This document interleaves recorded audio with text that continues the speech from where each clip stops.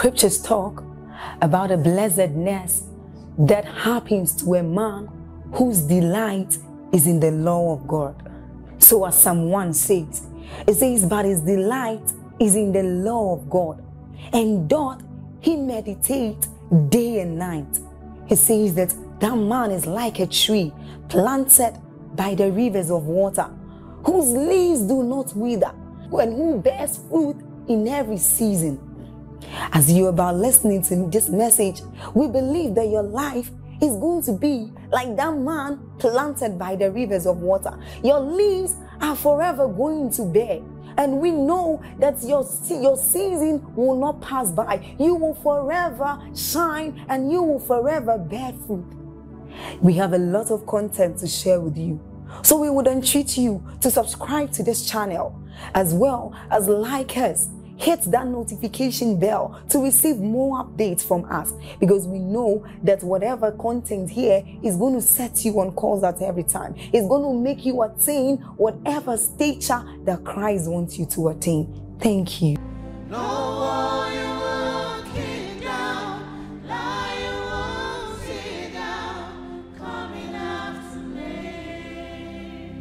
Father, give me an encounter tonight. Can you open your mouth and pray from the depth of your heart? Give me an encounter tonight, like the precious woman of God charged our hearts already. I obtain grace to be intentional. I obtain grace to be a receiver. I receive grace to be a discerner.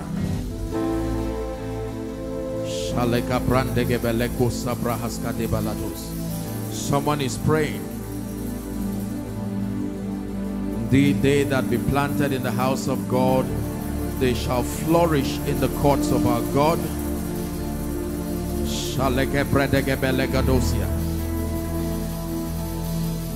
Now you can stretch it too for the next 5 minutes. I just want us to pray in the Spirit. Pay attention. Let your eyes be on Jesus. Someone is praying.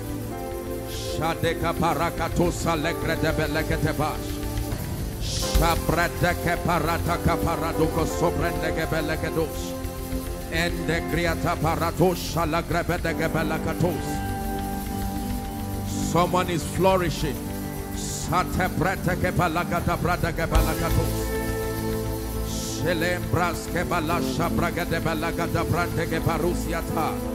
You're praying to align your spirit. Go ahead and pray. Those outside, make sure you are praying. Connecting online, make sure you are praying.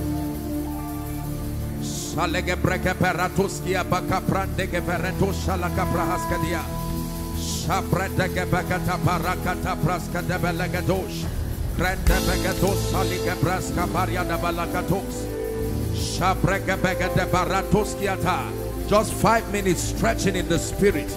You're enlarging your capacity. Manda brateke parega toskoto brandege belegatos yata. Shakata brateke perekete balata bakata broska de beledos.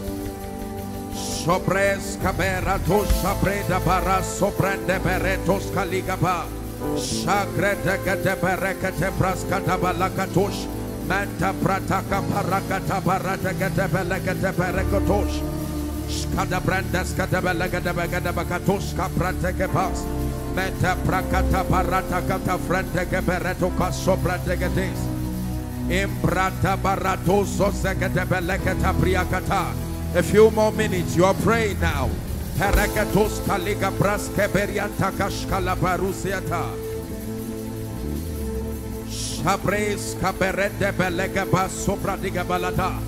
Is someone praying? Let your eyes be fixed on Jesus.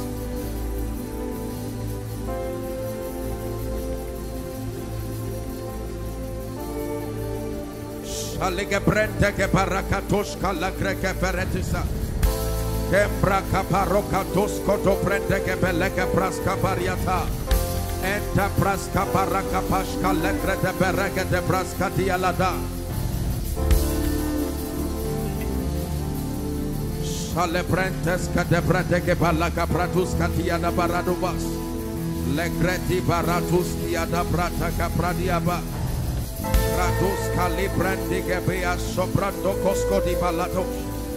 One more minute, you are stretching in the spirit.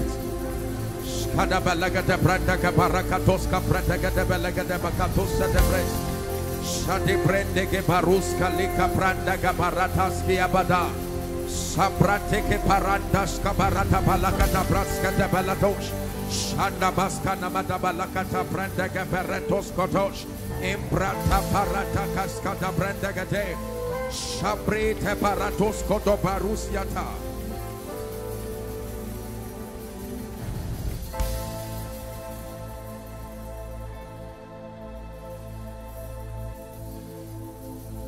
We look to Yahweh, Yahweh. Our hope is Yahweh, Yahweh. Yes, we look to Yahweh, Yahweh. In this year of flourishing, forever Yahweh. Lift your voice, lift your hands. We look to Yahweh.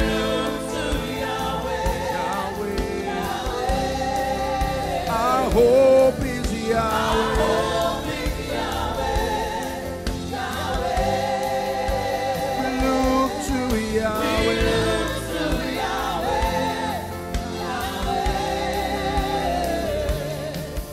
Forever Yahweh.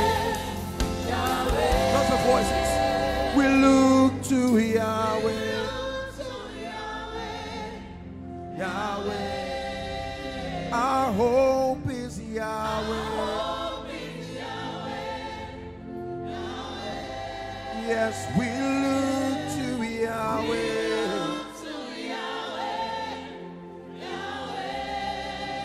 Forever Yahweh.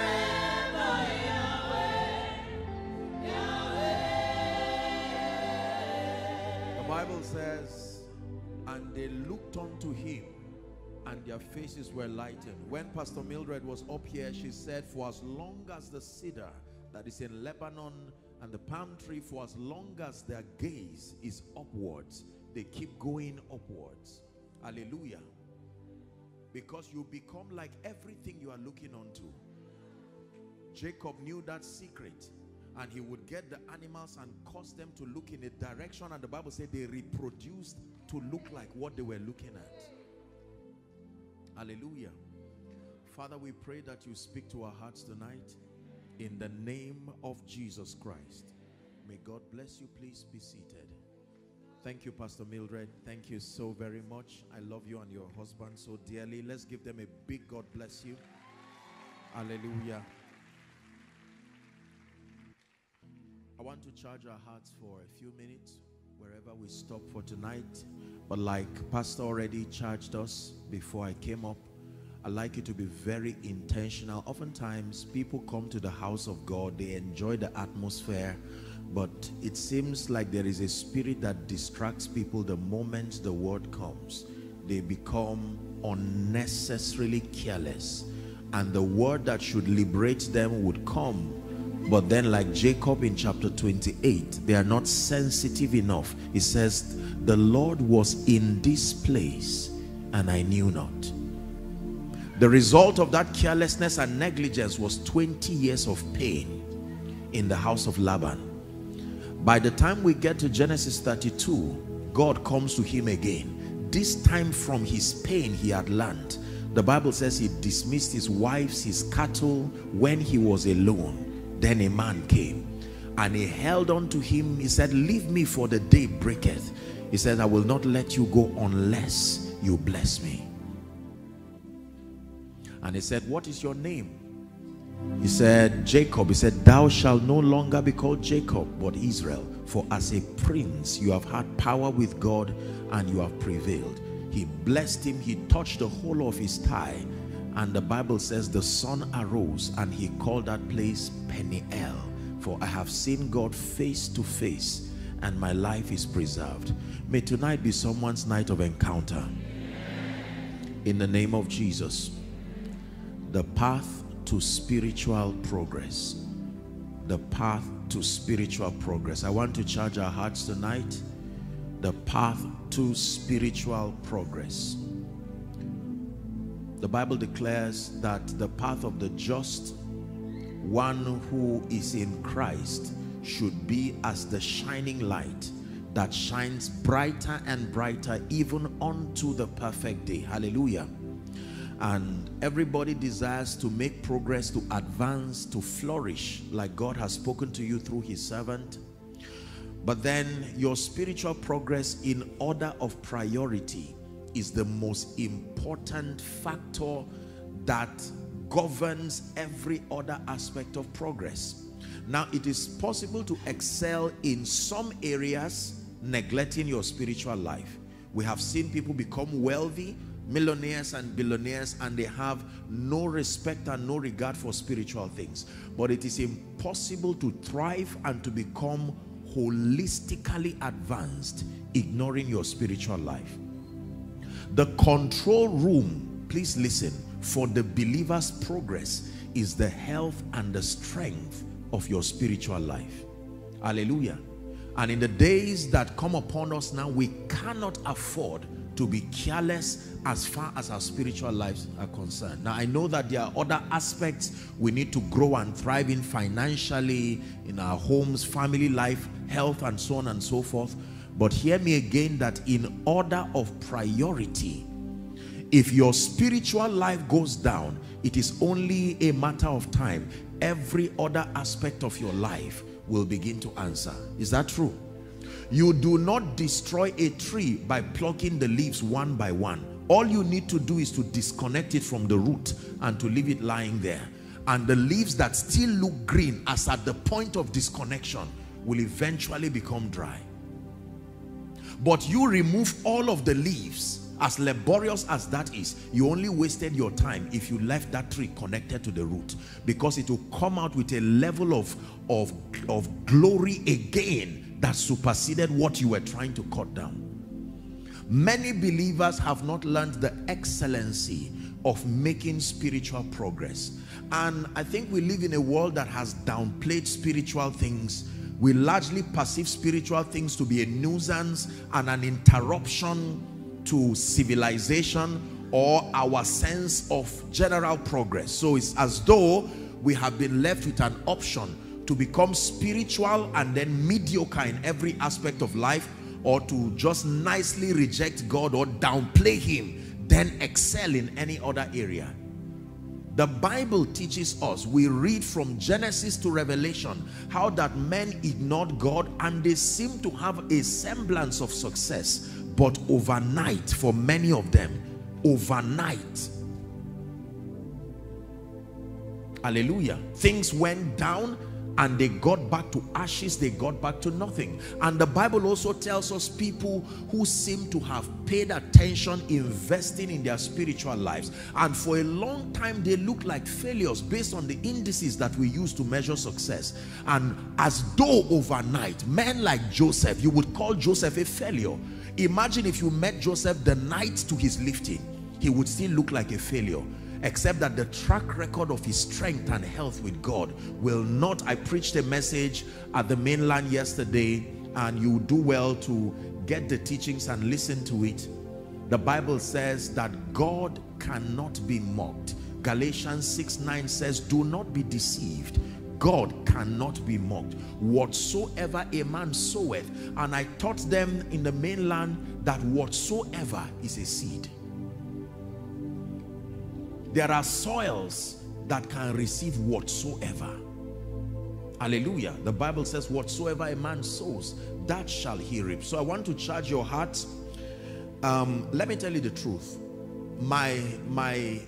The major index for my according honor to people in order of priority, I'm someone who is very vocal about honor, but I do not have so much honor for people who downplay the realm of the spirit and downplay the role that your spiritual stature has to play as far as your overall progress is concerned. And we need to be careful, because the pride that is upon mankind is about to be tamed by the realities that will happen in the world right now. There are many people like Nebuchadnezzar and like all the kings in Babylon who believed that because of the abundance of what they had, that they could do without God. In a moment, they were all brought to their knees. That's the reason why we raise that song, that our eyes are fixed on him, that we're looking unto him. The Bible says, trust in the Lord with all your heart. Proverbs chapter 3 from verse 5.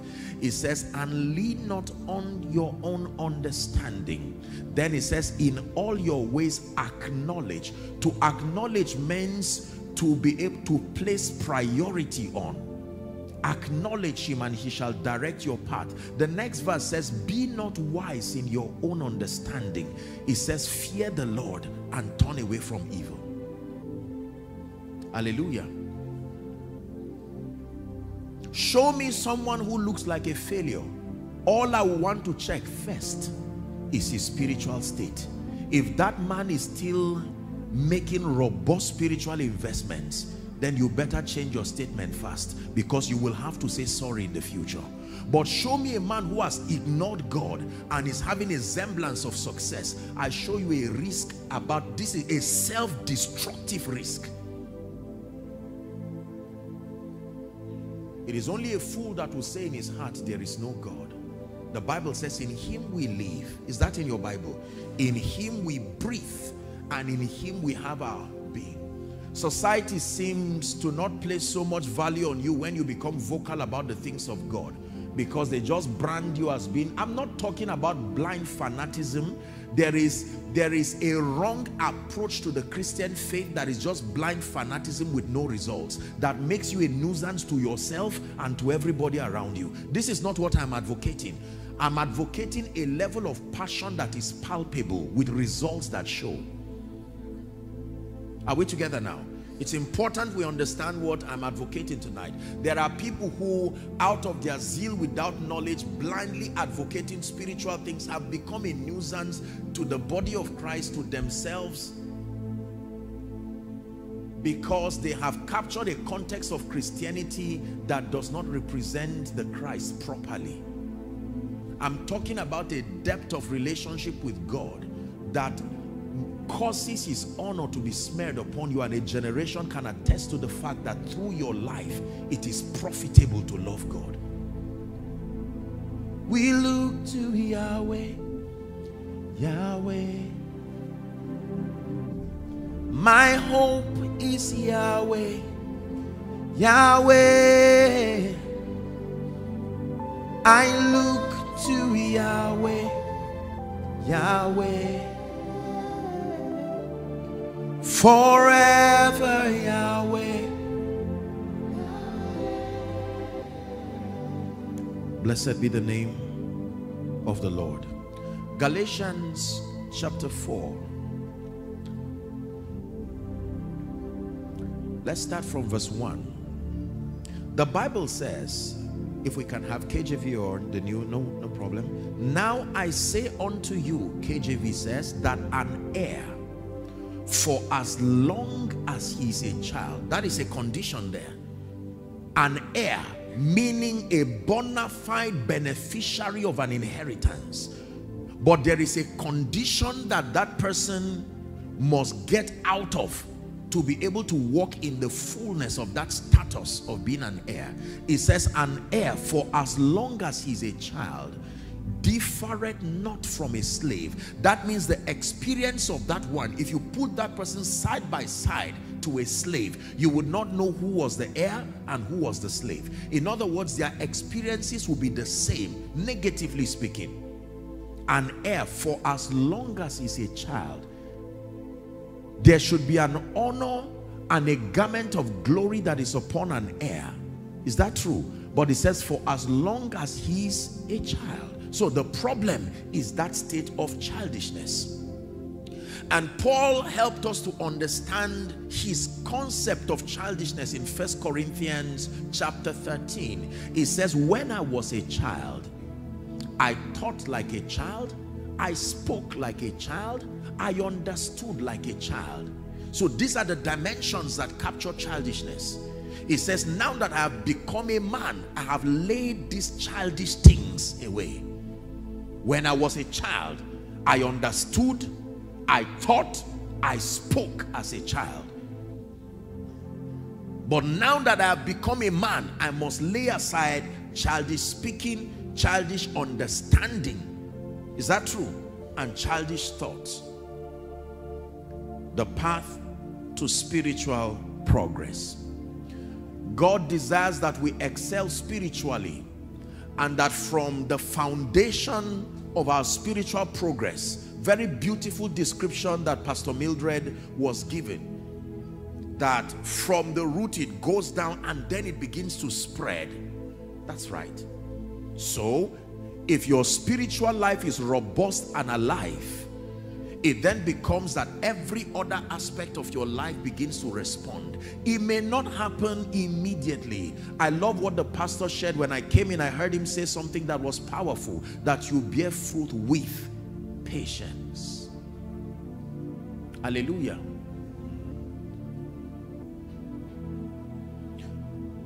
I want to share with us a few keys that can help any believer. This is a roadmap and a spiritual pathway that God is giving us tonight, that if we follow, we will eventually emerge people of stature and people of maturity in the spirit. And let me tell you the truth, the days that are upon us will demand that your stability depends literally on the extent of the spiritual stamina that you have. There are many who will fall by the wayside, not because of insincerity, not even because of lack of godliness, but the Bible says, but the people that do know their God, they shall be strong, capacity, and they shall do exploits. Not the people who assume there is God, not the people who hear that there is God, not the people who received a sermon about God, the people who know. Hallelujah. So there are a number of forces and requirements given to the believer to help and aid our maturity. In fact, spiritual maturity in the kingdom, you may want to write, is not a mystery. Spiritual maturity in the kingdom is not a mystery. It is predicated upon your adherence to certain spiritual steps. That means there is predictability to spiritual maturity. It is not a mystery. You can be matured and you can know you are matured spiritually. I do not know any adult who is not, aside from cases of ill health, I don't know any adult who is still at a loss as to whether you are an adult biologically. You can't be an adult and not know. That's if you are healthy and fine. Are we together now? Yes. It's only a child that does not know he's a child. It is when he becomes an adult, you will know he was a child yesterday. But an adult will always know that you are an adult. So if you are still doubting whether you are matured, it's proof that you are not. The apostle says, such as I have. It was not a statement of pride. It was derived from his knowledge. There is something I have, and it came by growth. In Luke chapter 2 and verse 52, the Bible speaking about Jesus said, and Jesus increased. Every time I read that scripture, it inspires me. You would think because Jesus was the Word incarnate, there should never be a reason for increase. And yet Jesus, the Word, he still grew. He increased in wisdom, in stature, and in favor with God and with men. Hallelujah. Praise the name of the Lord. So the Bible is very clear as to the fact that there is a demand upon us to grow, and that there are possibilities that we cannot step into except and unless by growth. Are we together? Many of us here, I presume, are parents. No matter how you love your son or your daughter, you cannot take a child of 5, 6 years, even a child of 10 years under normal circumstance, and give them the keys to your car. No matter how they cry and beg, it is love that is responsible for that restraint. Not because you are insecure, you love them too much. Now the child will believe arrogantly that he can drive. But as the parent, you know that it will be wickedness. There are certain givings that are not proof of love. So many of the things we ask God for, our maturity cannot host it. We keep praying and say, Lord, open certain doors, give me certain things. The restraint is not because God does not want to give. His character as a father is that he's a giver. According to Bible, the proof of fatherhood is not just having children, it's in your benevolence. If you, being evil, know how to give, how much more shall your heavenly Father? So when you call him Abba, you also call him a giver. But that his giving to you is not just predicated on his ability to give, nor your desire to have, but your growth and your maturity. There are certain levels of prosperity, anointings, graces, influence that cannot come to you except and unless by growth. Moses was already called to be a deliverer, but that childish, spiritually speaking, version of him could not be a deliverer. He had to be at the backside of the mountain for 40 years, and then from one encounter to another encounter, when he had attained a stage of maturity, God now mandated him and said, you go back. Can I tell you, there are many of you who have had visions, you have had dreams, you have received prophetic words, you have seen from scripture that which God intends to do. I am telling you that in many cases, it may not just be demonic, is that you have refused to grow to a state where what God gives you becomes a blessing. I hope you know that immaturity can make good things become evil. Hallelujah. So what are the principles that can help us to make maximum spiritual progress, even in this prophetic year that God has spoken to you of by his servant? Number one, the first force that is responsible for progress in the kingdom, please write it, is the ministry of prayer. I won't talk much, I will just mention them and then a word or two, because I hope that we'll have some time to pray and then I speak over our lives. The ministry of prayer. I can spend all night and all week teaching on prayer, because prayer is such a vast dimension as far as our walk with God is concerned. Jesus had a lot to say about the ministry of prayer. We are a praying people, I confess, as a continent and as a nation, but I think the challenge with the African and the Nigerian church as far as prayer is concerned is many dimensions of our prayers are praying amiss, because there is a lot of dissipation of energy but very little result that comes from our prayer. There is a lot of engagement but there is no intelligence that follows our prayer. So we dissipate a lot of spiritual energy, and we feel justified that on account of that effort, that laborious effort, this was what this was the frustration of the apostles when they were disciples. There was something about the results of Jesus. They saw him pray and they saw the results that backed his prayer life, and they had to open up and say, teach us to pray. It was not an issue of prayerlessness. It was an issue of praying without result. It is painful to invest in prayer and not get results. Hallelujah. But the ministry of prayer is one that you can never downplay and grow. Prayer is very important. Jesus had a lot to say about prayer. For instance, Luke 18 and verse 1, the Bible says he spake a parable to the end that men ought always to pray. So he mandates that all men pray, not preachers, not those in trouble, not those who think they are being afflicted. All men ought to pray. 1 Thessalonians 5 and verse 17, the Bible says to pray without ceasing. That means to be consistent in your prayer life. Just giving you a few scriptures. Hallelujah. The Bible says in Mark chapter 11, when you read verse 24, it says, verily, verily, I say unto you, what things soever ye desire, when, not if, when ye pray. When ye pray.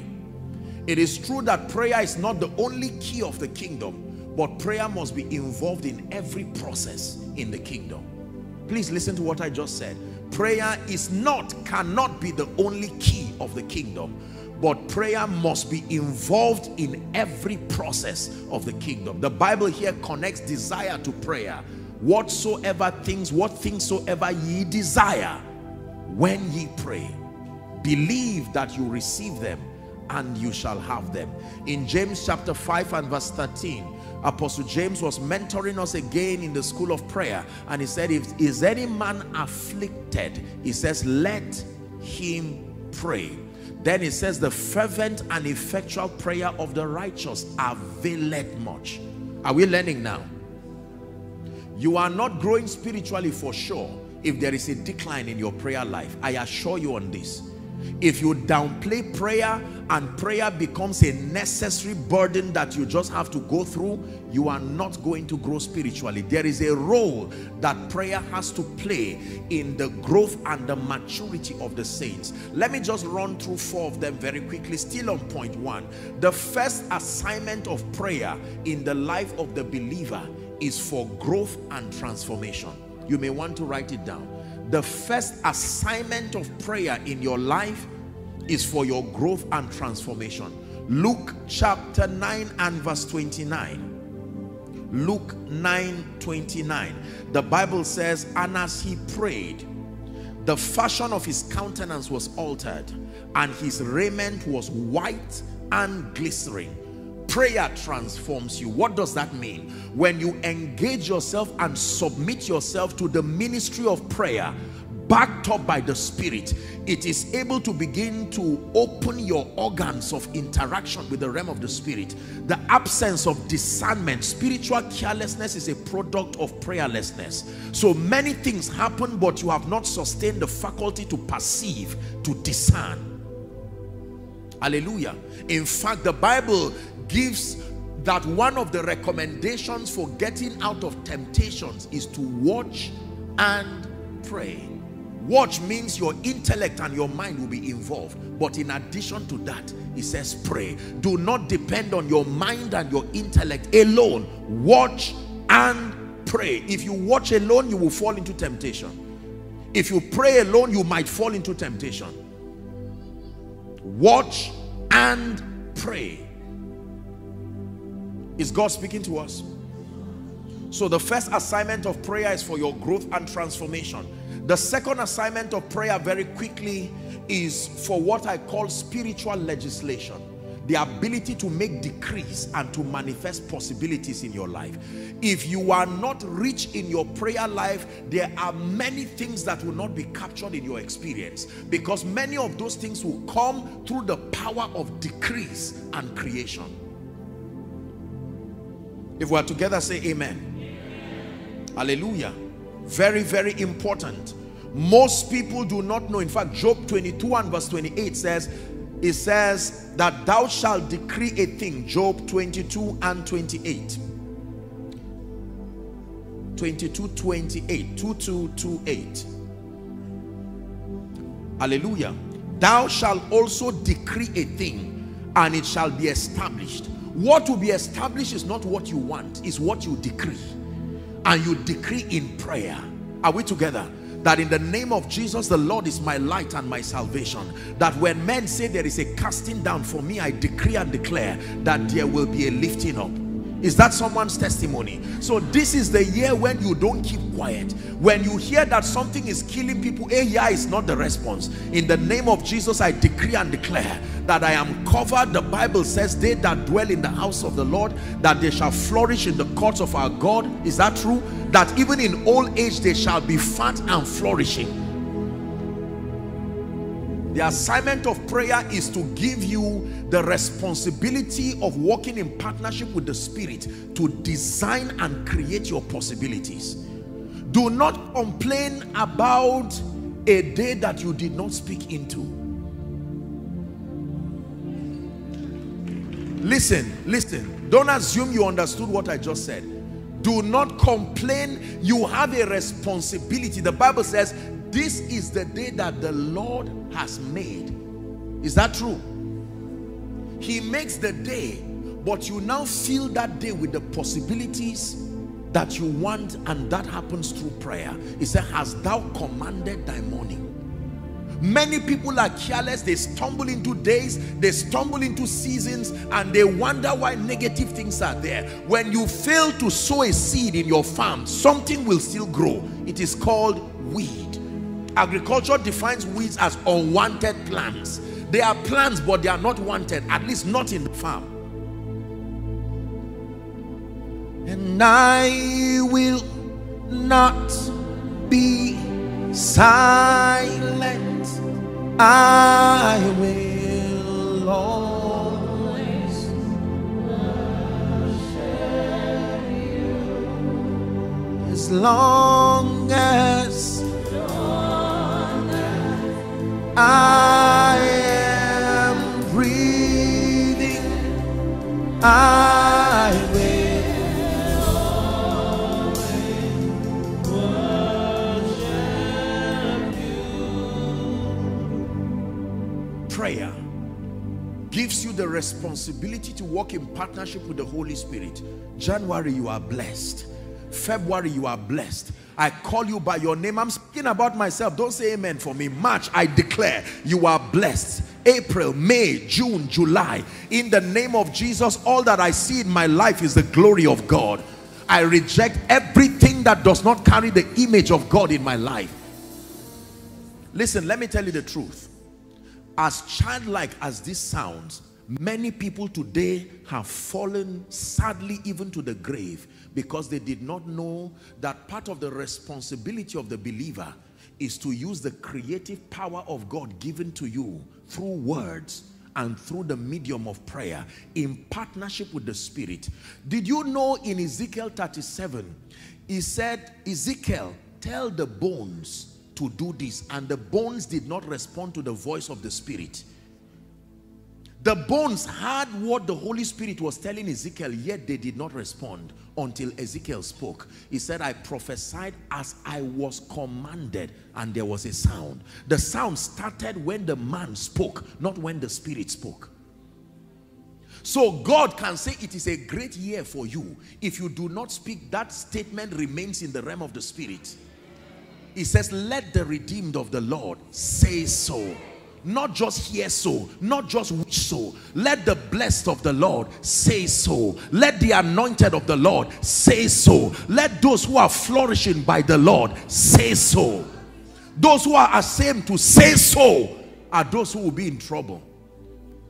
The woman said to herself, if I may but touch. I can't heal myself, but I can speak. I may have an issue of blood, but not an issue of speaking. Hallelujah. The third assignment of prayer is for warfare and intercession. This is very powerful. I'm not teaching on prayer, but I'm just helping you. I hope we're still together. Yes, that we're discussing the forces that help us to make spiritual progress, and one of them is prayer. And I'm now breaking down that prayer has 4 assignments, biblically speaking. One of the assignment of prayer is for your growth and transformation. Number 2 is for spiritual legislation. Number 3 is for warfare and intercession. Let me tell you the truth. I wish that I were lying, but demons are real. Look up, please. Wickedness is real. The Bible tells us without confusion that the whole world lies in wickedness. I didn't trouble anybody. Nobody would trouble me. Go to heaven. For as long as you are on earth, the Bible tells, please look up, look up, look up. I'm not being sarcastic. I'm just telling you that the world is that wicked to the point that your progress will become somebody's reason for hatred. Why are you moving forward? Why does everything work out for you? There were people who bound themselves in the Bible with fasting that they would not eat till Paul died. I don't know what they did, because Paul lived long after that time. Whether they broke their fast, they forgave themselves. But Paul did not die immediately. But look at that level of wickedness, that people will bind themselves and say, food, go away. On that means someone can sit down and say, I don't know who owns this company, but for as long as I'm alive, I will work in partnership with the devil to see that it's only tears that come. This is the assignment of prayer, that you can redesign and redirect your possibilities and say, Satan minus me, minus your children, you decree and declare. Hallelujah. It is true. Spiritual legislation and then warfare and intercession. You can establish spiritual realities in your life. No sickness will come and bring me down to the grave. No. I have a long life to live serving the purposes of God. Lord, you spoke to me through my pastor that I'm flourishing. Therefore, they say that this thing affects everybody in our family. But I make a decree in the name of Jesus that there is a superior blood, the blood of the eternal covenant, that speaks better things even than the blood of Abel. And I appropriate that blood over my life and my health. I will not be a victim of these demonic patterns. Let me submit to you, hoping and wishing that one day it will magically get out of your life is a joke. You will need to pray. There are families where people don't rise. It is true. You've seen everybody, you've seen those who went before you tried to rise and they went down. Don't take for granted. These forces are vicious, they show no mercy. It takes the ability to engage the forces of the spirit, especially the forces of the blood, to keep the enemy at bay. God did not leave us in the dark as to the fact that there is a structured demonic organogram. Paul, in his exegesis, began to list the cadres. He says, for we do not wrestle against flesh and blood. Is that in your Bible? But against what? Principalities, powers, rulers of darkness, and the spiritual wickedness that reside in the heavenlies. He now begins to teach you that Jesus himself is head over principalities. He recognizes their existence. You are the only one who has denied it. Jesus himself recognizes that they are there, but that you are being raised up with him above them. It is your assignment to now engage and establish that reality. Please, for someone this year, God is saying, if you keep quiet, this year will be like last year. It's time to pray and say, no more. 2023, I engage, I decree and declare that in the name of Jesus, my business must reveal Christ. My life must reveal Christ. Apostle, don't talk to me about last year. It was a horrible year. Don't worry. Remember ye not the former things, nor consider the things of old. But it is your assignment now. Every year will be like the last, except your prayer changes it. Is someone learning?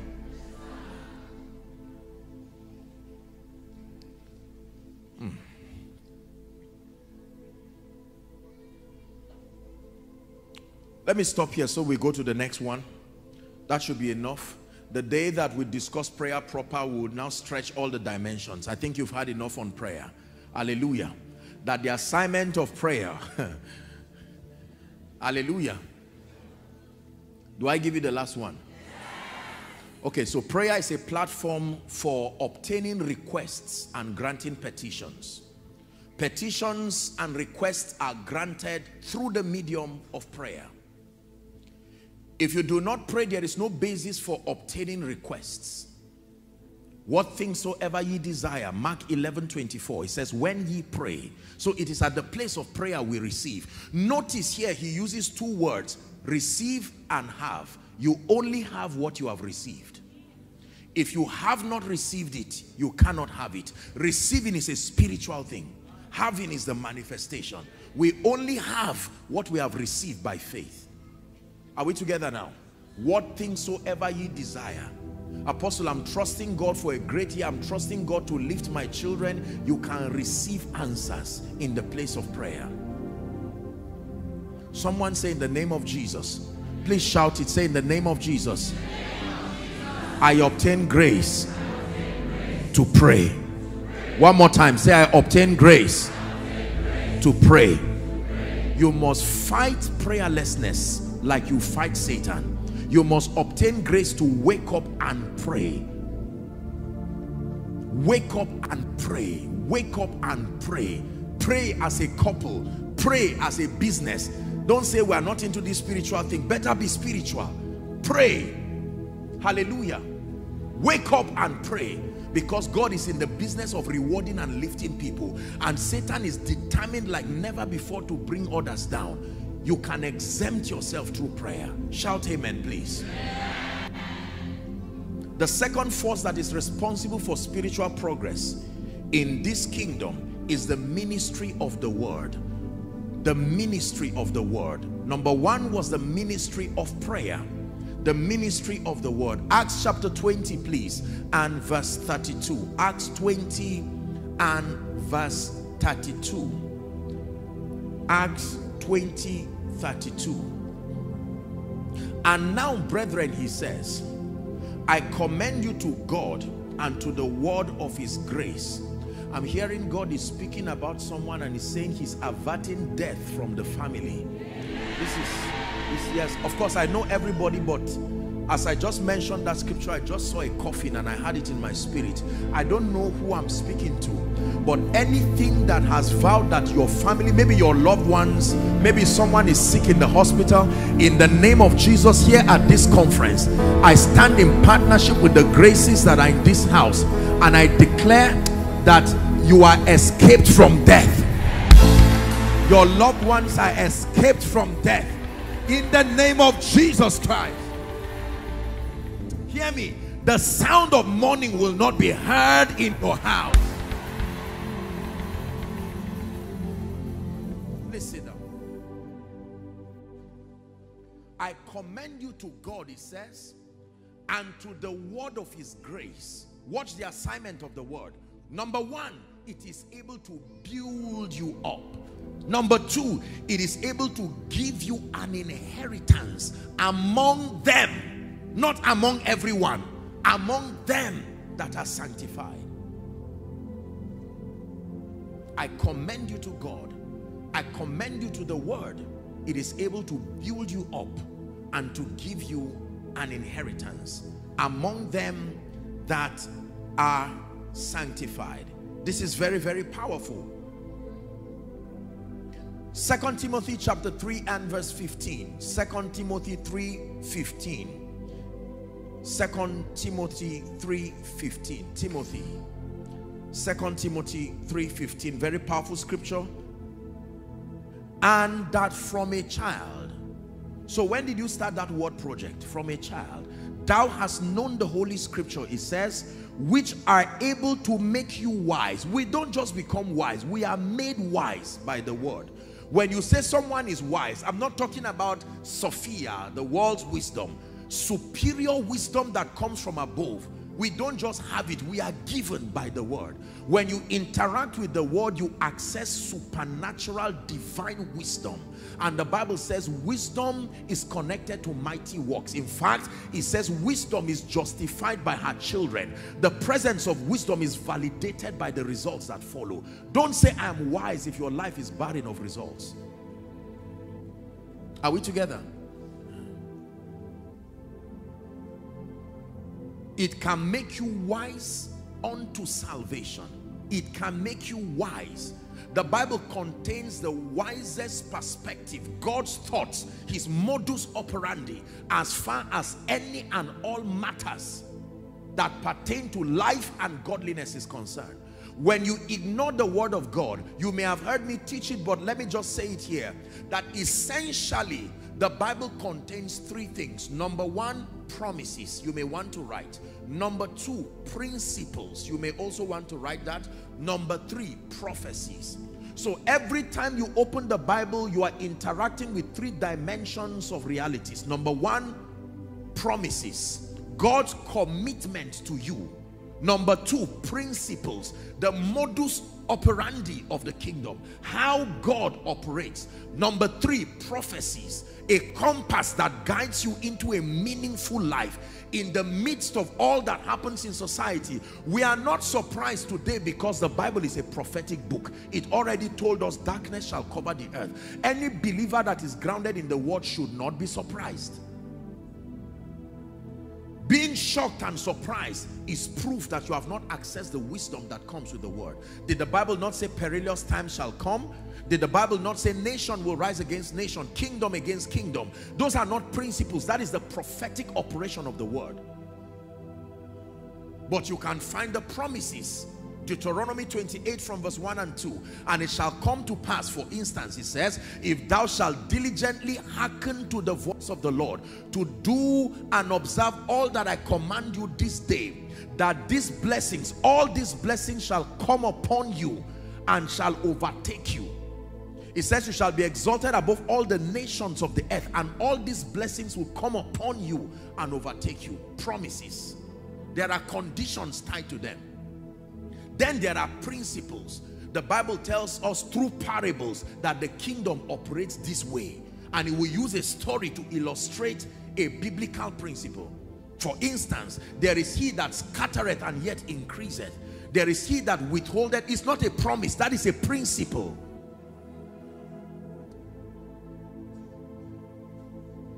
When you reject the word of God, you have rejected access to superior wisdom. When you reject the word of God, you have rejected access to superior wisdom. And the Bible, speaking about wisdom, it says, by me kings reign and princes decree justice. It said, with me are riches, wealth and honor, yea, durable riches and righteousness, that those that seek me early will find me. There is timing to wisdom. You must seek it early. Is someone learning now? This is the year that you must obtain grace. Go and get pastor's materials and settle down. Don't say I was there when they preached it. Faith comes by two kinds of hearing. The hearing that gives you information and the hearing that gives you understanding.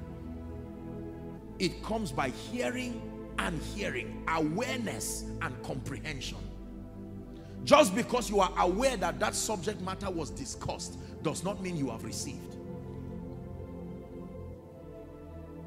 Is someone learning now? Yes. You know, most believers are careless about the word and they do not know. Please look at me. Show us the ancient path. Will you lead us along eternal highway? We want to follow the ways of Jesus. We want to enter. Please do not allow the devil deceive you that the word of God is a necessary luggage that you have to carry. Contained here are stories of people who have gotten what you are looking for. Is it prosperity? You will find it here. Is it the lifting power? The Bible here, written here, was a shepherd who became a king. Written here was a prisoner who became a prime minister. How high do you want to rise that the word of God does not have something to tell you? Written here are dead people who came back to life. The Bible archives their testimonies in the book of Hebrews 11. It says, for by faith the elders obtained a good report. Then you begin to read, through faith this happened, this one happened. It says the things that are written aforetime, they are for our learning, so that we through patience and the comfort of scripture might find hope. Apostle, right now my health is failing. Go and read the book of Job, and I will show you a man whose health failed and it was a global news, and yet he still came back. Apostle, you don't know how much I've lost. Still read the book of Job and see a man who was the richest in the east, and everything plus his children died. But I love chapter 42 and verse 10 of Job. It says, and God restored Job when he prayed for his friends, that he had twice the things that he lost. Everyone who rejected him suddenly started coming, and the Bible says everyone brought him a piece of money. Apostle, people misunderstand me in my office. Go and ask Joseph and his trouble with Potiphar's wife. Good people can go to prison too, but they only go to prison to end up in the throne. The prison is where good and bad people meet together, just like the cross. But I can tell you, sincere people don't remain in the prison. The same way sincere people do not hang there and remain there.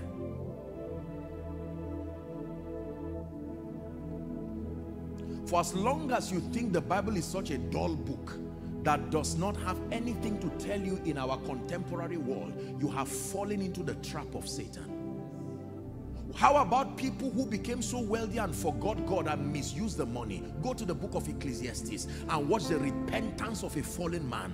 One who had everything you can ever imagine. The preacher wrote confessing that everything my eyes desired I had. Do you know what level of loss that is? That you don't have control. Anything your eyes saw, you carried. And instead of reading many books, there is no end, and much study is a weariness to the soul. Hear the conclusion of the matter. Fear God, he says, and keep his commandments, for this is the whole duty of man.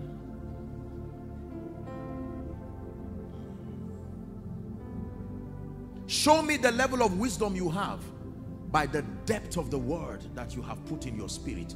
Don't show me by your age. That's a risk. Don't show me by where you traveled to or didn't travel to. That is a risk. I only call you wise to the degree to which I see the word of God resident within you. The wisdom that comes with age is profitable, but very limiting in the light of current realities. The wisdom that comes through academics is very useful, but you have seen experts to their knees. The things that are happening in the world today have caused people to rethink their concept of intelligence. But there is wisdom that comes from above, and that comes by the word. For someone, God is telling you, don't allow the devil keep deceiving you. You may not have a job, but you have a Bible. Start there. Use the time and start there. Father, open thou my eyes that I may behold wondrous things from out of your word. And you will find where it was written concerning you.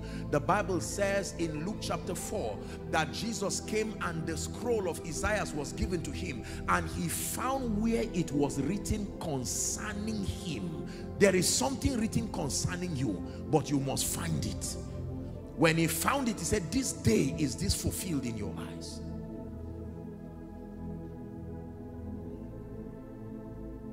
Say, in the name of Jesus, I obtain grace to be serious with the word.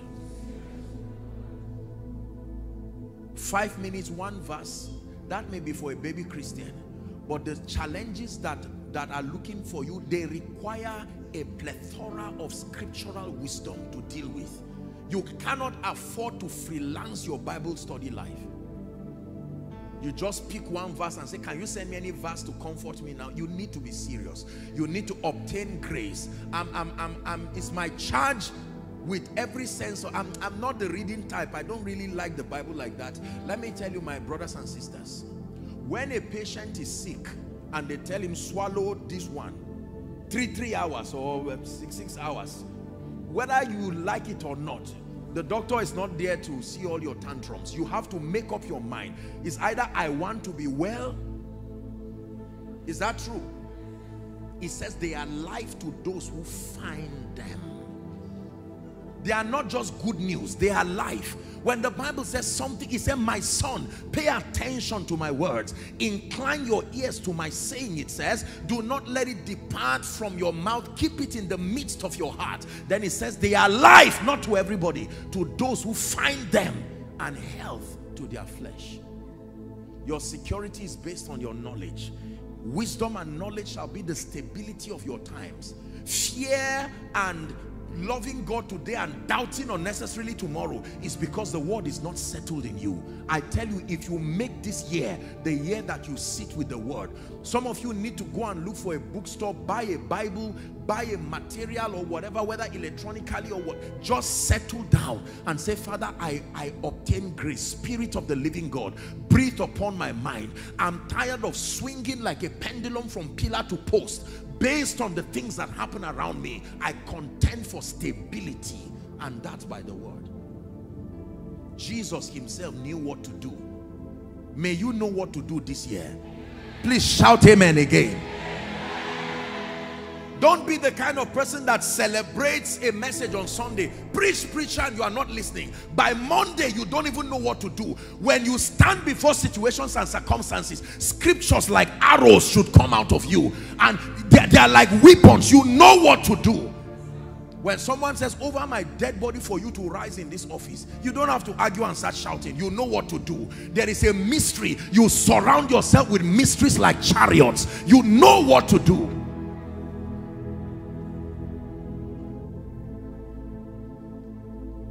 It's like calling your pastor a woman and he begins to cry.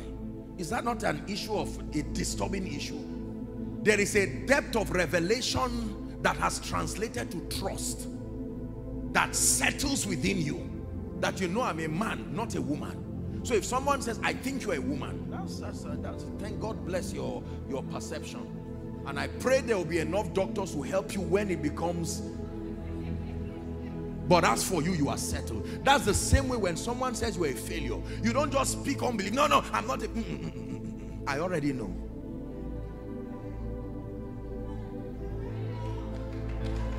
There is the speaking that is out of fear, but there is a settled reality. This is not pride. Jesus said before Abraham was, I am. He was not lying. Are we learning? The ministry of the word. Please, if you don't get anything among the things that I shared today, leave this place with a renewed passion to stay with the word. Make it a project. It takes discipline. Concentration is not a gift. You have to settle down and make up your mind. Sleep, hold on, I'm studying. You will enjoy me when I sort some things in my life, but for now you need to stay. Don't join people who, the Bible says on the 7th day God rested. You are resting on the 2nd day. We only rest on the 7th day. Many people are resting on the 1st day, resting on the 2nd day. A CEO that has labored for years is now resting. You who just graduated, you are also resting. No, sir. Let's learn from scripture. We rest on the 7th day. You're just starting ministry, no influence, nobody knows you. We are not even sure whether you are saved or not, and you are resting. I must walk the works of him that sent me while it is day. It says, for the night cometh when no man can walk again. Are we together? The Bible says a diligent hand shall be made fat. You find that in scripture. Then you go and apply it. 7 o'clock you get up and you open your business. Say, what are you doing? I'm just starting. It takes diligence to establish credibility. Someone can be sleeping and people will call him because of a relationship that has been built for 10 years. You are just starting. Don't lie down and expect somebody to call you. I hope we're still together. Please obtain grace to stay with the word. Obtain grace. This running from pillar to post, minimize it this year and settle down. Let's come and knock the door of your house and say, look, I'm studying. Not because I have a sermon to preach, because I have a destiny to fulfill. There is a mandate upon my life and I will not fail. Lord, open my eyes. And you are studying and light from heaven enters you. And like someone who is drunk, you begin to rejoice. It says, I found your word and I did eat it, and it was a joy and a rejoicing to me. I sense in my spirit that David's Christian Center will record phenomenal testimonies this year. That, listen, there are supposedly, for want of word, ordinary people, pastor, who as at this conference may be sitting quietly, but by March when they come to stand here,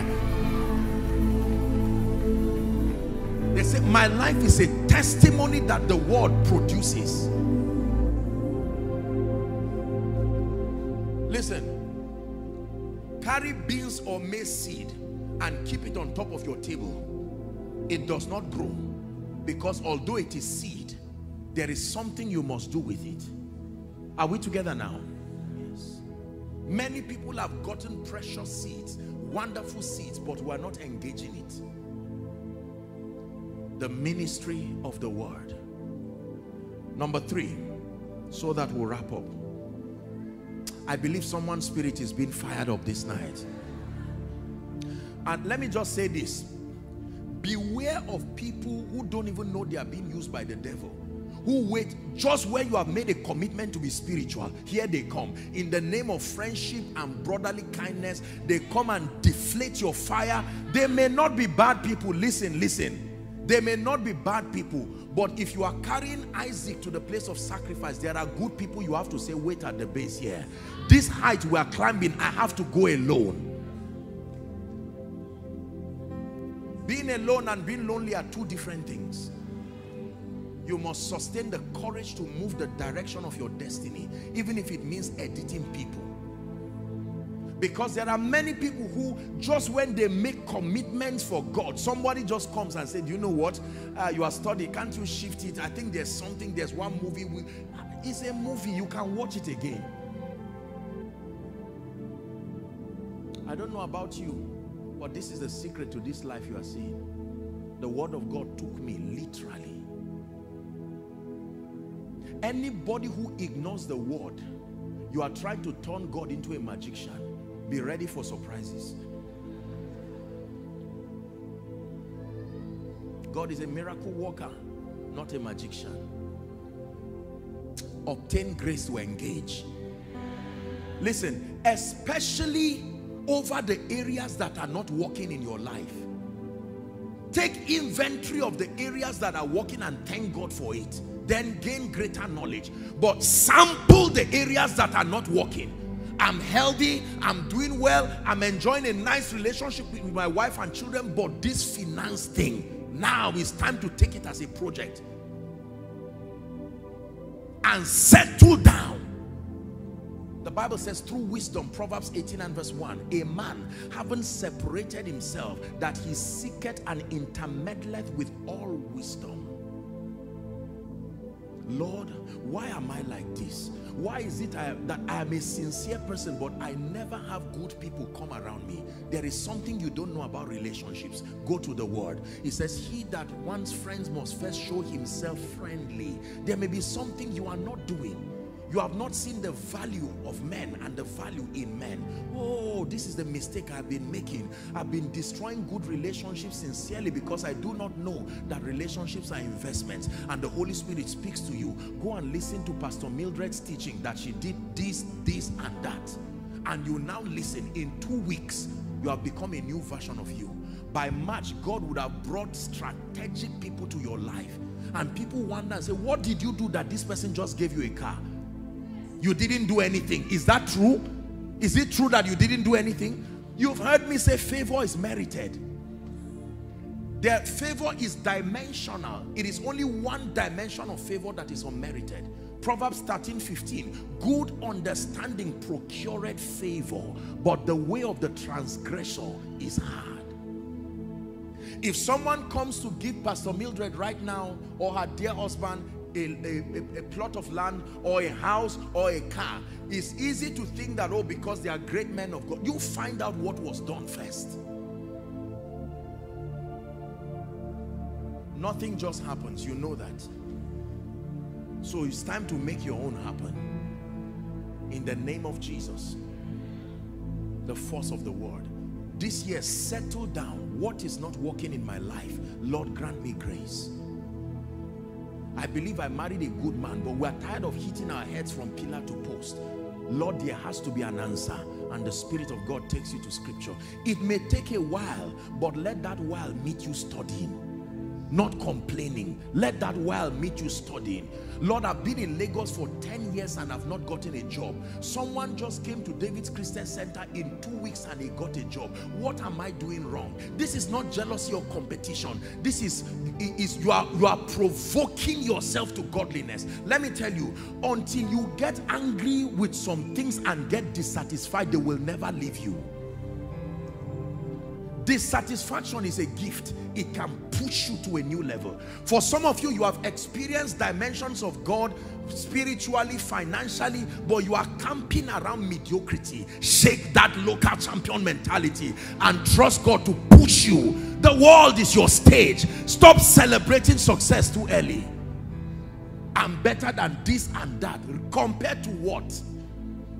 Paul, at the zenith of his apostolic ministry, he said, this one thing I do, forgetting the things that are behind and facing the things that are before me, he said, I press. Find out who is pressing. The man who wrote 2/3 of the New Testament. Make up your mind that this is not the time to start celebrating success too early.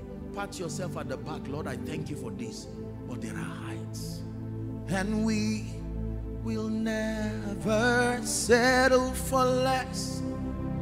We know there's more that's found in you, in ministry, in business. And we will never settle for less when we know there's more that's found in you. Sing it one more time. Provoke yourself. And we will never settle for less. We know there's more that's found in you. Apostle, but I'm a mighty prophet. Compared to what? Have you turned Nigeria's problem overnight? Watch prophets in the Bible who said by this time tomorrow. Thank God for what you have seen, but you are still at the infancy. I am a great teacher. Compared to what? Paul, who spoke before Agrippa, before Felix, and he said, you almost converted me, as hardened as they were. Let me tell you this. The spirit of a champion is the spirit of a presser. You never settle. Let those behind you keep clapping for you while you keep shifting and moving. I made a covenant with myself that I would never allow the applause of men to close the doors of new levels for me. Lord, thank you for what you are doing, but there is more. Compared to where you are taking us, we are just a step out of the cave. Keep us humble. That's why pride is a killer. If you are here and you are suffering from the spirit of pride, repent this night and go for a retreat after this conference.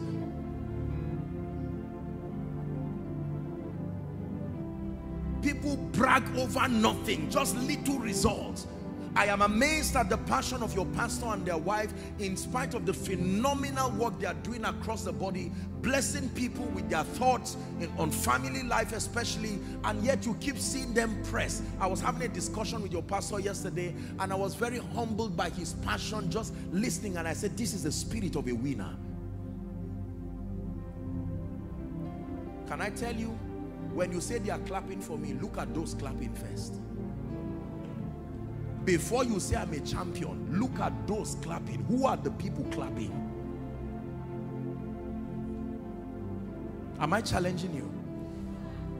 Obtain grace. Man of God, go back to the drawing board. Thank you for what you have done, but there is more. Prophetess, prophet, there is still more. Businessman, you've not conquered Lagos yet. Thank God that you have started, but come on.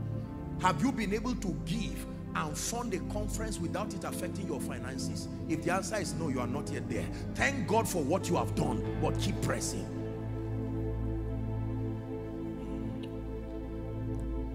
Number 3, we have to close.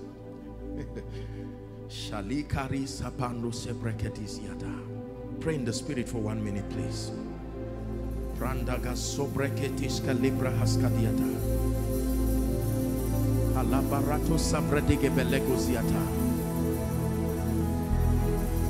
Hallelujah.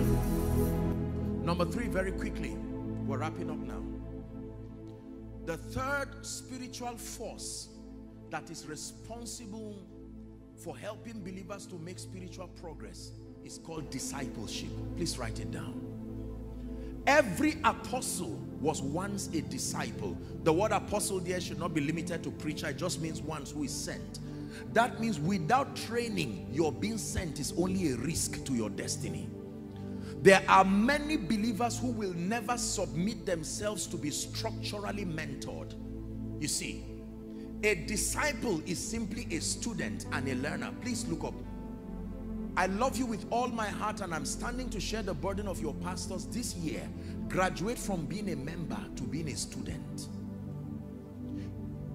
I always say it when I'm speaking, you know, I tell our people, fans don't have any inheritance.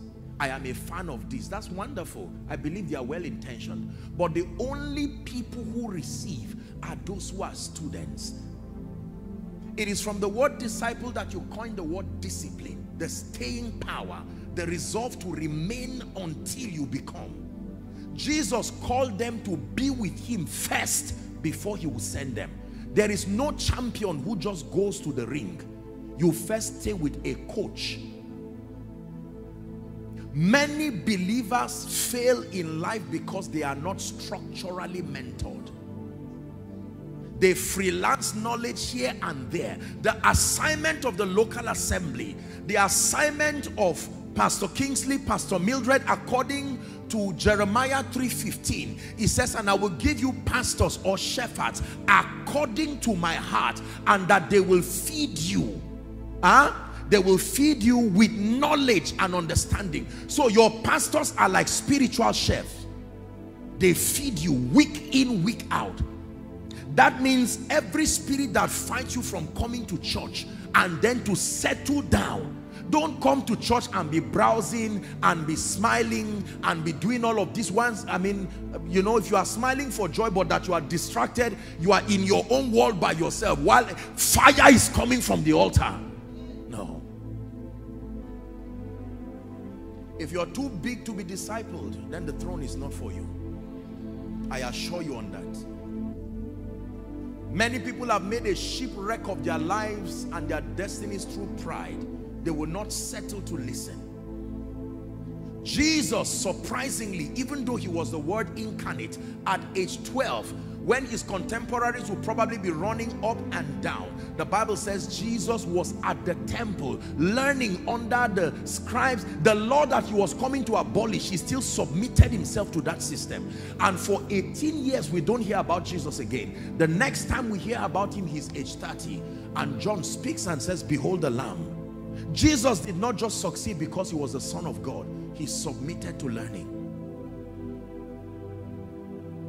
For someone, God is telling you, you are destined for the throne, but not this version of you. You need to settle in church. You need to be properly mentored. In Acts chapter 2 and verse 42, the Bible says they continued steadfastly. Acts 2:42, you read it down to 47. Acts 2:42, they continued steadfastly in the apostles' doctrine. Is that in your Bible? And in fellowship, and in breaking of bread, and in prayer. The next verse, as a result, the Bible says, and fear came upon every soul, and many wonders were done by the apostles. Let's go to Acts chapter 19. From verse 1 to 4 very quickly. The Bible says, Paul, having passed through the upper coast, that he came and he found certain disciples. Acts 19 from verse 1. It's just 1 to 4. But let's just look at verse 1. He found certain disciples, not certain members. They were saved, but they were disciples. Now notice, the person who discipled them was limited himself. So they were taught after the limitation of that disciple. They were saved, but they were not filled with the Holy Spirit yet. Only God knows what more you need to learn. Thank God for what you know, but what more you need to learn. And Paul asked them, he said, have you received the Holy Ghost since ye believe? Verse 2. And they said, we've not even heard if there be any Holy Ghost. Paul was surprised. Wow. Unto what baptism then were you baptized? He asked them. And they said, the baptism of John. They were discipled but limited. That's the reason why you should salute your pastors for being fast to be open to receive the diversities that are in the body of Christ, because they do not want this to become your state. And Paul now began to explain to them that the baptism of John was the baptism of repentance, right? That they should believe on who should come. And when he had now spoken to them, the Bible says that they were baptized in the name of Jesus, and he laid hands on them, and they were filled with the Holy Ghost, and they spoke in tongues, they prophesied, and the Bible says the number of them was 12. 12 of them. Make up your mind that this is not the year you will give excuses for coming to church. No. As a matured believer, if you have to be coerced to come to the house of God, I sincerely, respectfully believe you are not serious. Hallelujah. I was glad when they said unto me, let us go to the house of the Lord. And when you come to church, from the opening prayer to the grace, you are attentive. Lord, what do you have for me today? My children are at the mercy of this revelation that is coming. And as the word is coming, you are attentive. The Bible says the man looked at them expecting to receive something. Discipleship. Submit yourself to learning. Buy books. Submit yourself to knowledge. And that also extends to people in business. Find someone who is clearly ahead of you and unashamedly submit to learn. Find someone who is clearly, if you are not sure, don't go there. You need that gap, that potential difference has to be there for you to receive. Colleague mentality is why many people remain grounded. I'm not sure if I should receive this or not. But when the difference is clear in results, you will listen attentively. Learn from all men, but find those with potent results and follow. The Bible calls them them who through faith and patience have obtained the results, have obtained the promises. Apostle, I'm doing business, but it looks like my business is not working well in Lagos. There has to be somebody born again and filled with the Holy Spirit in that area. Submit yourself to learning. There is something I do not know. It is amazing how humility can buy you something in one day that may take many people 10 years. The person may not tell you the answer you are looking for. He will only say, sit down, let me give you a story. My journey started from 1971. That's your revelation there. It's your responsibility to fish out the one. He is telling you stories. They kept me under a bridge, and I remember that night, I cried unto the Lord. I said, mercy. You are learning now. You are writing all the keys. You see, let me tell you something. Masters are so professional. Sometimes when you watch them, you don't see the steps. You will have to trust God for grace. Okay, this is what this person has said. And then you go and do likewise. And you come back with results that looks like you held a charm. There is no result that cannot be reproduced. If Jesus's result was reproduced, there is no result that cannot be reproduced. It is either ignorance or pride. May you reproduce fearful results in the name of Jesus, the Son of the living God. The last key. Has God spoken to someone tonight? Are you ready? The last key that helps people to make spiritual progress in this kingdom is service. And I'll stop here. Service. Service. And there are two dimensions to this service. Number one, service in the house of God. And number two, the service of a witness. Don't forget what I taught you tonight. The forces and the keys that guide us to make spiritual progress. Number one, the ministry of prayer. Number two, the ministry of the word. Number three, discipleship. Number four, service. There are certain levels of growth you cannot attain until and unless you are actively in service. There are times you go to use a restroom and they put a big, what they call that thing? There's like a sign there, out of service. That means don't bother coming here. It is not working. Some of us are carrying this all around our lives. Out of service, both to God and to men. And so everybody avoids you the same way we avoid that restroom. And you are wondering, come to me, but there's something in you saying out of service. I am not a worker in the house of God. I am not a witness revealing Christ. What are you then?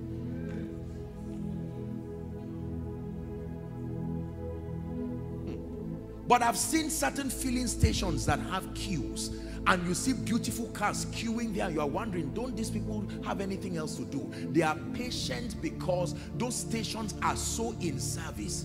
Sometimes late into the night, people still wait. May you be like that in the name of Jesus Christ, that nations will come to seek the hand of God upon you. And let me tell you, there are many of you, people will inconvenience themselves with joy and say, we have discerned that the hand of God is upon you. We cannot but look to your direction. I'm prophesying to someone in the name of my God and the one who lifts men. Everybody who needs to find you and to be a blessing through your life and to bless you through their life, in Jesus' name, may your service attract them to you.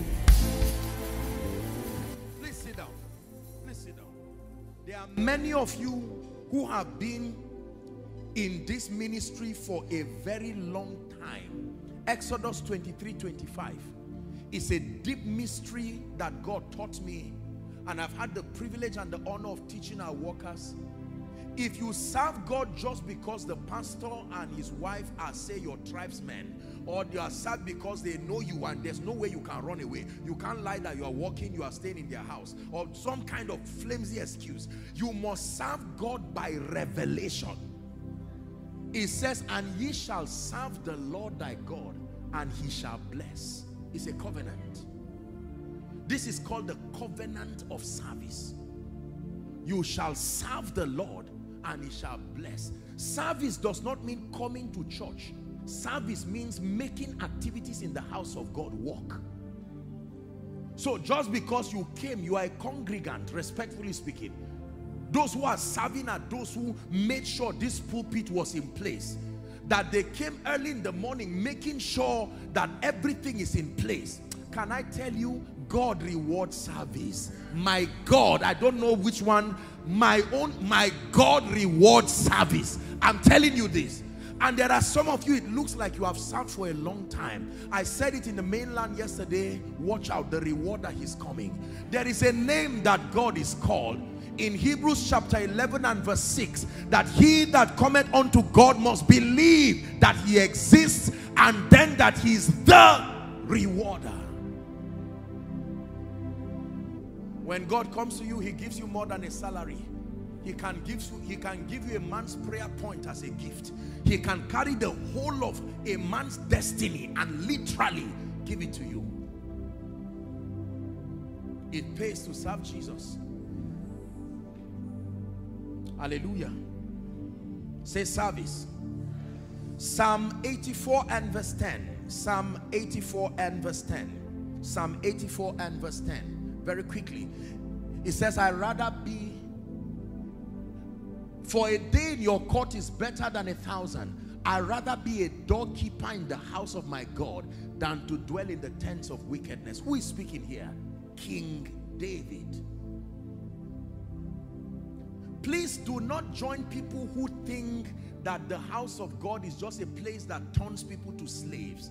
Oh, but you are walking, keep doing that. You will never get a husband the way you are all in that. Which God are you talking about now?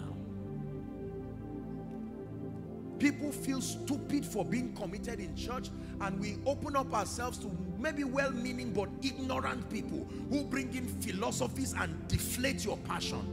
If you have been in this house for a while and you've not served, obtain grace from God. You are missing out on something. There is a level of growth. There are people whose prayer lives became strong because of their departmental prayers. There are those who even discovered their call through service. They never knew they were called. Stephen thought he was in the welfare department, yet there was a mighty, mighty man of God in him.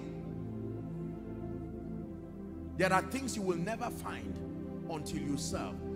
In the place of service, you learn accountability, you learn organization. It's not just spirituality. In the place of service, you will meet with strategic people. There are those who found their spouses in the place of service. You were cleaning a chair, you did not know that you were cleaning nonsense out of your destiny, because it was your husband or your wife that was going to sit on it. Now that is, hold on, that is not the reason why you should serve. However, it can be a reason as you serve.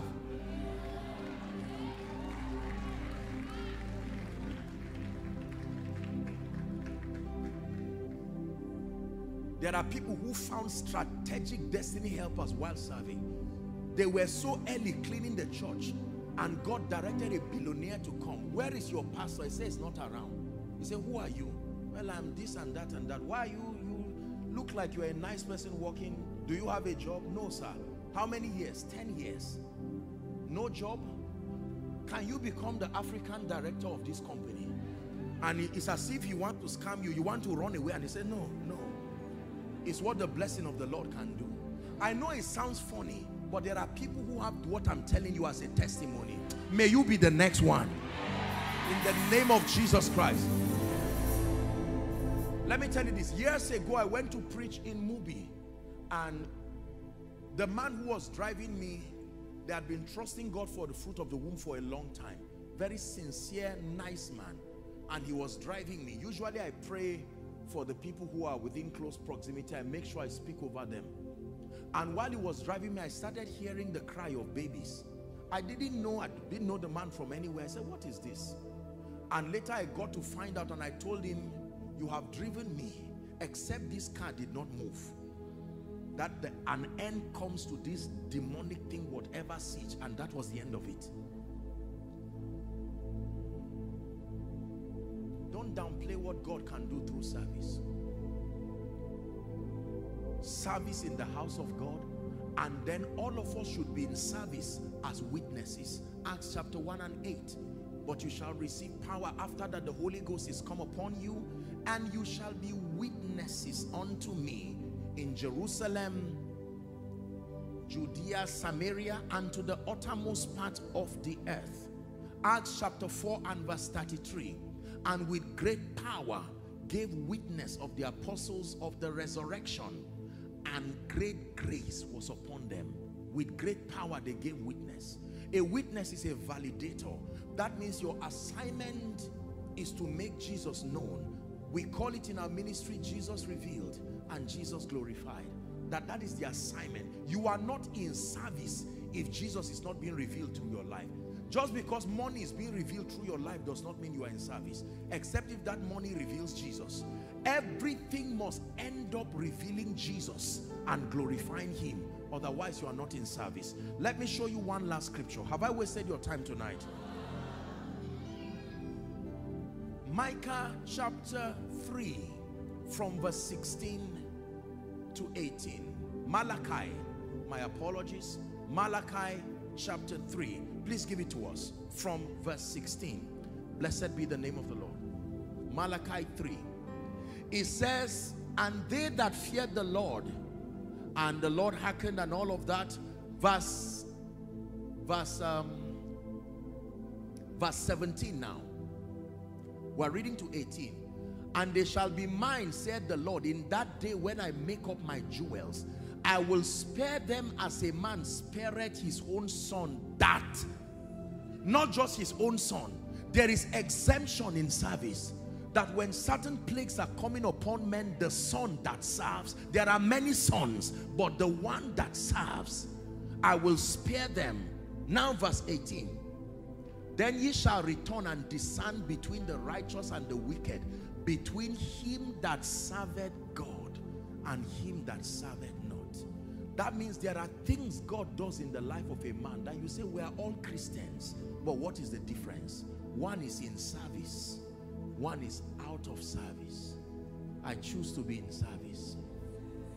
I choose to be in service. More than the word servant is not supposed to be an insult if you understand what it means. A servant is not a slave. A servant is one who willfully has submitted himself to serve the king. And this God that we serve is benevolent. You can serve your way to favor. You can serve your way to breakthrough. Elisha was never supposed to be a prophet. The next prophet was supposed to come out of the sons of the prophets, but he served his way into a double portion of that anointing. If God has given you the privilege to serve in this house, please reject complaining. Apostle, you don't know the problems I have. It's not only you. Every church, everyone, including our ministry, has it. There are things that are common to men. It should be too small a reason for you to keep complaining and grumbling. I choose not to be offended this year. I make up my mind that I will serve. They may step on my toes. I may sincerely step on the toes of others. But albeit the truth is that we desire that Jesus be revealed, that Jesus be glorified. And you will see God lifting you. You will begin to flourish like the palm tree and like that cedar that is in Lebanon. There is no going down for you. In the name of Jesus Christ. Are you ready to pray and receive a prophetic word? Please rise up on your feet.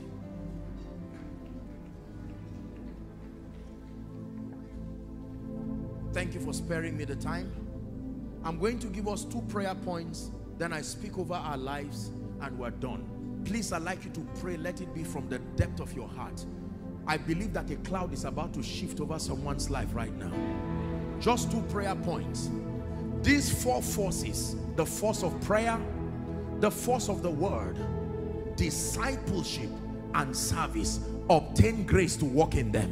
You want to make maximum spiritual progress. Lift your voice and begin to pray. Are there people of prayer everywhere, inside, outside, following online? I'd like you to begin to pray. Let it be from the depth of your heart.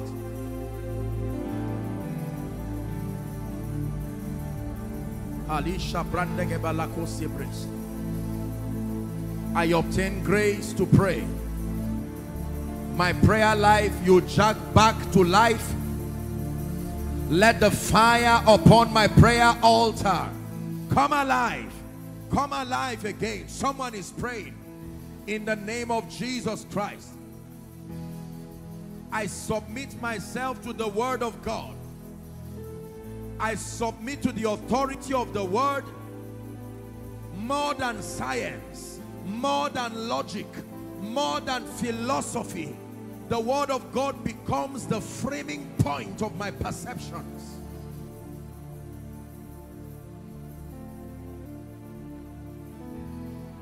Obtain grace to submit yourself to discipleship. Submit yourself beyond being a member of David's Christian Center. Submit yourself. Lord, I will learn. Thank you for Pastor Mildred. Thank you for her dear husband, Pastor Kingsley. I submit in the name of Jesus. I take them as pastors you have given me. I submit to wisdom. I submit to learning. I submit to rebuke. I submit to instructions.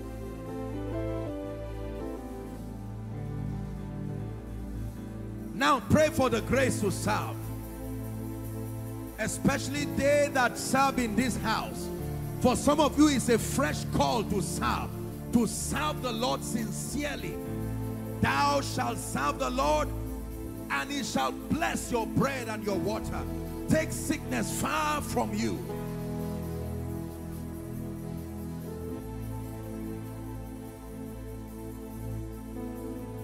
You are a leader in this church. I want you to begin to pray a renewed commitment to serve with my resources, to serve with my heart, to serve with my gift and my talent, void of offense, void of dishonor, to serve.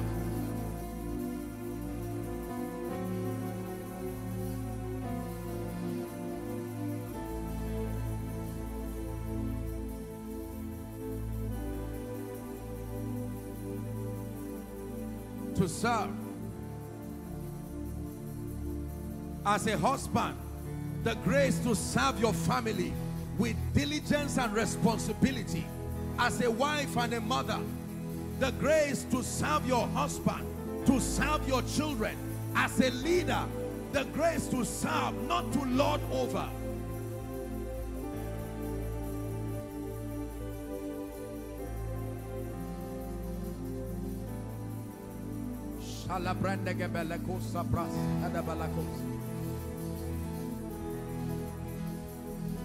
Hallelujah. Hallelujah. Hallelujah. I want to speak over your life. When Moses came and met Pharaoh, he said, Pharaoh, thus saith the Lord God of the Hebrews, let my people go, that they may go and serve me. The purpose of going is to serve. If you are not going to serve, progress and motion is useless. Let my people go, not just to prove that I am God. So the more you make progress in life, it is because you have told God, I'm ready to serve. The moment you sign up for service, you are ready for advancement. Fearful advancement. No wonder the Bible says in Philippians chapter 2 from verse 5, it says, let this mind be in you, which was also in Christ Jesus, that even though he was God in every way, he considered it not robbery to be God, but for the purpose of service, that he humbled himself, he became a man, then he humbled himself in obedience, and he died, even the death on the cross. Wherefore, because service always comes with lifting, wherefore God had so highly exalted him, the Bible says, and had given him a name, an office that is above every other name, that at the name of Jesus every knee shall bow and every tongue shall confess that Jesus is Lord. I want to stand in faith with Pastor Kingsley and his dear wife and to speak over your life. The prophetic is very powerful. don't get used to people making nonsense out of it. The prophetic can redefine and shift climates in your life. Hallelujah. Every word that you have received and every word prophetic decree that will be coming from this altar in the course of this year, can you have a renewed understanding about it? Sometimes it may be casual, but you can receive it. Lord, this is you speaking to me. We are made by prophecy. Ezra chapter 6, I think from 14, it says, and they prospered through the prophesying. The prophesyings of Zechariah the prophet, it says, and they prospered through the prophesying of Haggai the prophet and Zechariah the son of Iddo, and they builded and finished it according to the commandment of God. God commanded it. While they were building, prophets were prophesying. It has been commanded that is your year of flourishing. That is God's command. But now it must be prophesied upon you. It says they were building, but they prospered through the prophesying. And by a prophet, it says the Lord God brought Israel out of Egypt. And by a prophet, they were preserved. In the name of Jesus, I call upon the God who has shown us mercy and help. David's Christian Center, in the name of Jesus, I speak to you. Every door that has refused to open over your life and destiny, we command it open now. We command it open now. We command it open now. We command it open now. We command it open now. Is there anyone in the house of Saul that I may show kindness for Jonathan's sake?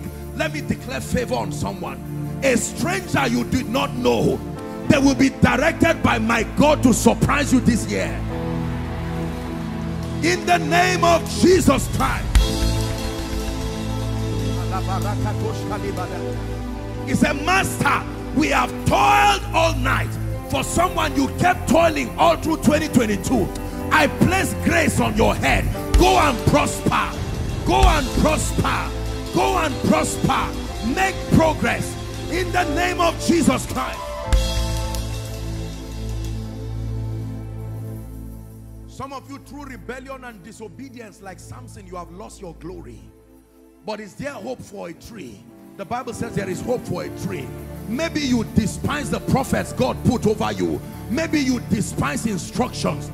But I stand as a voice of mercy tonight, and I declare, get back to the place of honor.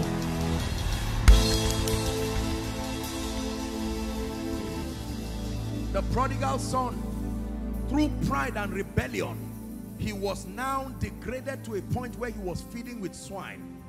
The Bible let us into his contemplation, and he said, how many hired servants has my father?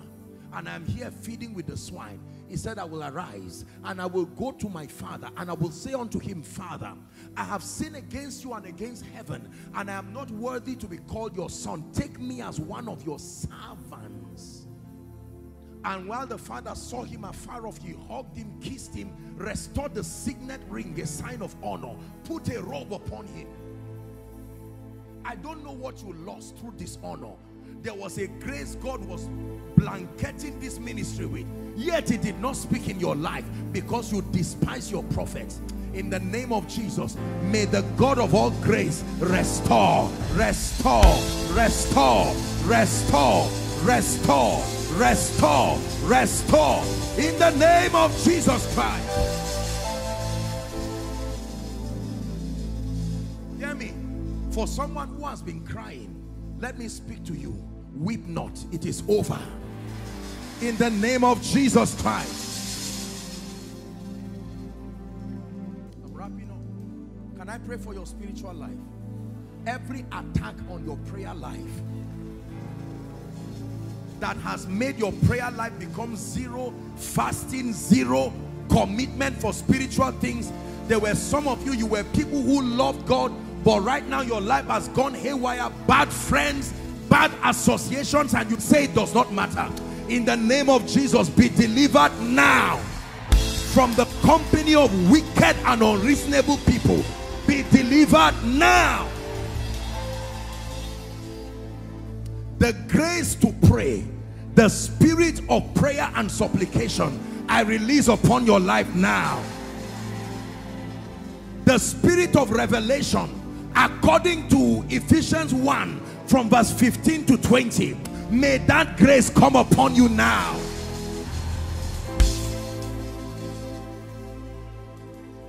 In the name of Jesus Christ. Can I pray for your finances? Please don't say it does not matter. It is not lack of wisdom. It is completely lack of wisdom to say it does not matter. Don't join people who downplay the role that finances has to play in your life. Most people have compromised because of this finance thing. Are we together? There are people who love God, walking in the dignity of kingdom integrity. Satan tried every other means and they did not fall. But he used this money thing and they fell like a pack of cards. It's not enough to say, don't do this, don't go there. We must be able to speak over your life. I hope you know that there is a dimension of prosperity that comes through prophecy. Yes, sir. It's not a license for laziness. Be valuable. Turn your value to products and services. Serve it to a targeted consumer base. But at the back of your mind, remember that there is a prophetic dimension to wealth. The prophet said, by this time tomorrow. In the name of Jesus, everything that should have entered your hand but was hijacked by demonic forces, I stand by the God of heaven. Please hear me. Between now and the end of January, I stand by the God who called me. May my God surprise you. Now and January, ending January, may my God may my God surprise you. May my God surprise you. In the name of Jesus Christ.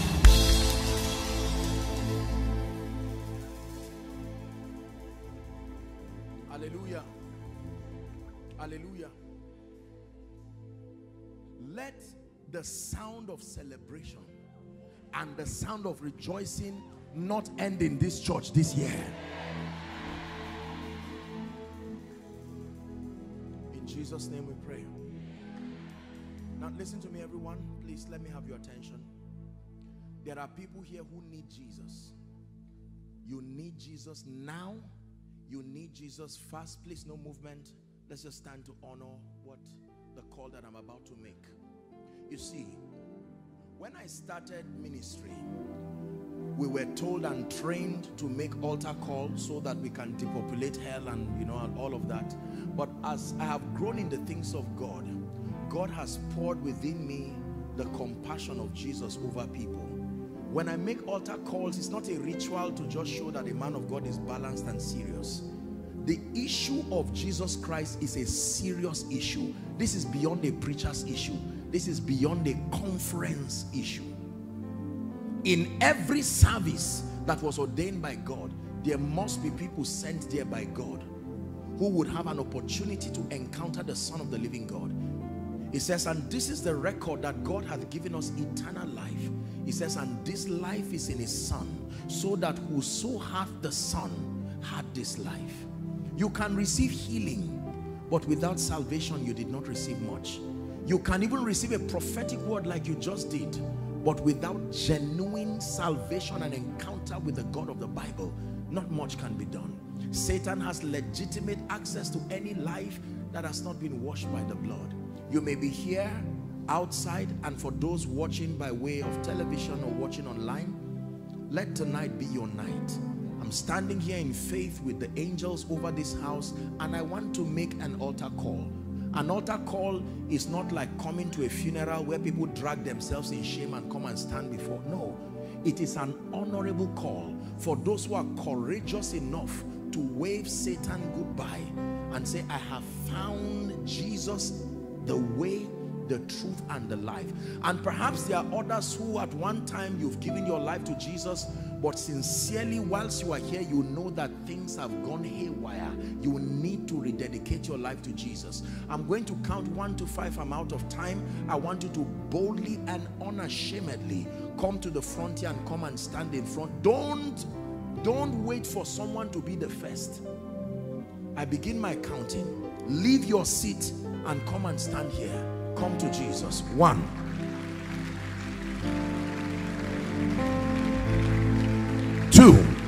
If you're coming, run. Those coming from outside, allow them come. David's Christian Center, is this the best you can do for them? Come, come, come. Hallelujah. Come. The first law of flourishing is that you must be planted. The first law of flourishing is that you must be planted. It is they that are planted, not they that are around. Being around is not the same as being planted. Are we still celebrating Jesus? Come. Can you just dress them so they don't inconvenience the woman of God? Come. You can scatter them. There's still a little space there. God bless you. No shadow you won't light up, mountain you won't climb up, coming out to me. You don't have to kneel for space, just stand. No, you won't keep down, I won't see now, coming out to me. Hallelujah. Please look at me, those of you in front. I salute you sincerely for the courage to come and make this noble decision. This is the noblest, the wisest way to start your year. You see, more than coming to stand in front of God's people, you must be determined. The Bible says, for if thou shalt confess with thy heart the Lord Jesus, believing that God raised him from the dead, that you shall be saved. For it is with the heart that we make confessions unto righteousness. The heart man believes unto righteousness, and with the mouth confession is made unto salvation. Thank you for making this noble decision. And for those who are making it online, Jesus is right there with you. Please follow suit as I lead them to pray. May I request that you lift your right hand high above your head as a sign of surrender to Jesus. Say this after me, please. Say, Lord Jesus, tonight I have heard your word. I believe that you are the Son of God. I believe that you died for me. I believe that you rose again for my justification. Right now, I receive Jesus into my heart as my Lord, my Savior, and my King. I declare that the power of sin, Satan, hell, and the grave is broken over my life. From tonight until forever, I am a child of God. Amen. Keep your hands lifted. Father, we thank you and we honor you for these ones you have so graciously convicted. Thank you for the ministry of your spirit, the ministry of your word. The Bible declares that as many who will come to him, he will in no wise cast away. You have brought them. By the authority of scripture, I declare your sins forgiven. I call you bona fide recipients of the life of God. In the name of Jesus Christ, I commend you to the ministry of the word and the ministry of the Holy Spirit, that you be grounded and established in righteousness. From tonight, you go forward ever and backward never. You are saved in Jesus' matchless name I pray. Amen and amen. Now please look at me, just an instruction. I request that you move to my right, which will be your left. There are counselors waving their hands. They'll just lead you and have a quick information about you, just a few minutes, and then you'll be back to your seat. Let's honor them as they go. Thank you. Thank you. Let's keep clapping as they go. God bless you.